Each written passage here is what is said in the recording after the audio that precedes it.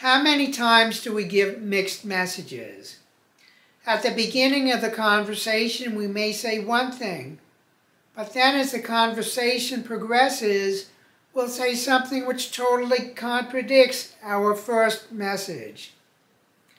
For example, a parent may say, "Son, it looks like you're gaining a little bit too much weight." But then when it comes time for mealtime, the message is totally the opposite. Food is served on large plates. This makes the amount of food on the plate look like too little. So there's a contradiction right then and there.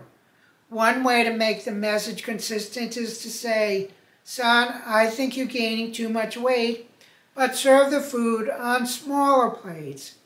That makes the portion that you serve look larger.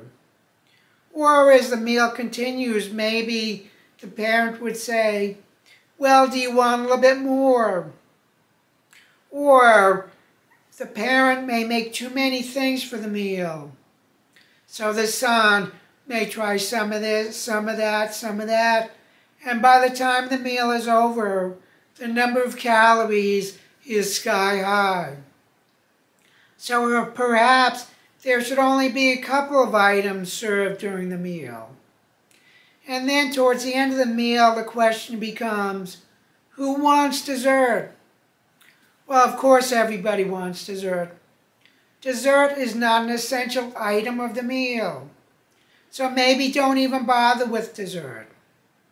So whatever you say and whatever you do should be consistent.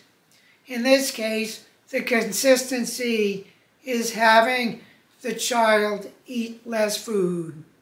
Thank you for watching, and look for other videos on the PowerSpeakingPro channel.